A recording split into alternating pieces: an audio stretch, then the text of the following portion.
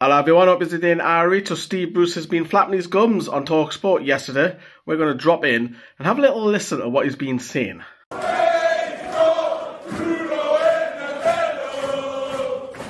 Yep, hello everybody. The word victim is used quite a bit here. I'd love to be a victim and get £8 million payoff. I wouldn't have a use lot like. But let's break it down what Steve Bruce has said. I absolutely adored the job. I loved going to work on it, even though it was in COVID. It was difficult, and look, I just think I was the victim. It's a bit like when I managed Sunderland. You know, I said in 10 years' time they'll look back and think, you know, that fella did an all right job. So he reckons he's a victim. Okay. You might have also heard him say that we lost Mitrovic. Just want to pause there for a second. We didn't lose Mitrovic when Bruce joined. Mitrovic left the club 18 months prior to that, if you remember. He went on loan to Fulham, and then 6 months later, that deal was made permanent. So that was made permanent 12 months before Steve Bruce's arrival. He's totally forgot which striker he's on about. That striker was Solomon Rondon, who wanted to stay at the club, and the club didn't bother making him an offer. The other striker, who he's totally forgot there, was Jose Perez. So I'll tell him who the strikers are at Newcastle, shall I? My remit was, we'd gone in after Rafa, who'd finished 12th. We'd lost Mitrovic, and we'd lost the other centre-forward who went to Leicester. So we'd lost the two strikers.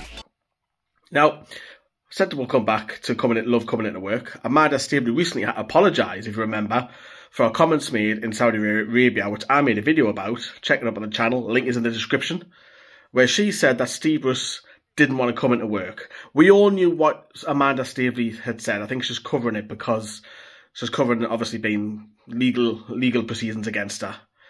Now, that was a tongue-in-cheek by Amanda Staveley. What it basically meant is that the players had a lot of time off, they had extra days off.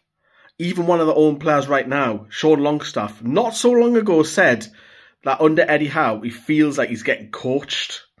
I mean, does that tell you its own story? If you go onto Google and just search, there'll be players who've criticised Steve Bruce in the past for his training methods. I don't have to tell you that. Go and have a look on Google. Pause the video now. Go and have a look. Players will come up. It's absolutely beyond a joke. And look, we weren't a great watch. I understand that too. And I do believe a Newcastle team of why Newcastle have enjoyed under Eddie is up and at them.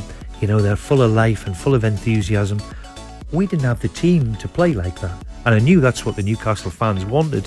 But we didn't have a team, so we were, you know, I would like to think very, very well organised, difficult to beat, difficult to play against, and had a bit of, in Saint-Maximin, a little bit in Almiron, a little bit of magic up the top end of the pitch. He admits that the football was poor.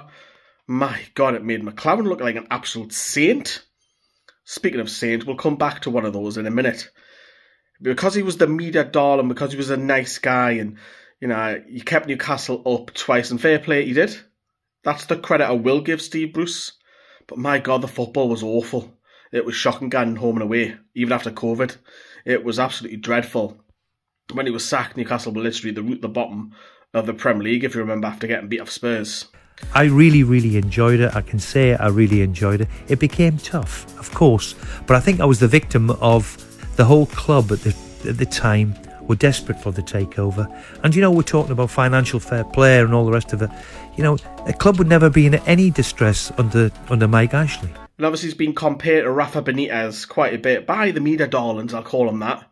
Remember, Rafa Benitez didn't have a £40 million striker. Bruce didn't even know what to do with him. But as soon as Eddie Howe comes in, he sees him, there's a potential player in midfield, and becomes a superstar. How can Steve Bruce not even see that? How could he not even see that? £40 million striker. Granted, all this transfers when he first come in probably aren't his. But then you have an £18 million winger who basically kept you up that season.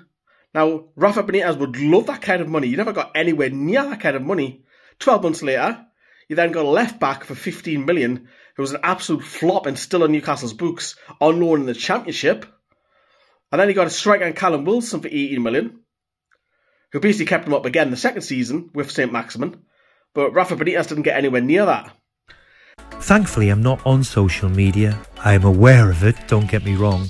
But is there any good news on social media about anything or anybody? I'm not so sure.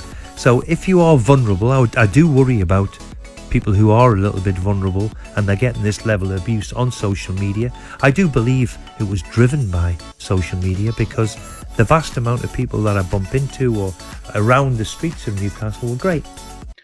But despite having a massive payoff up to rumoured £8 million for the staff, Bruce basically become a millionaire. And we're talking millions. But yeah, he wants to play the victim. Nah, not for me.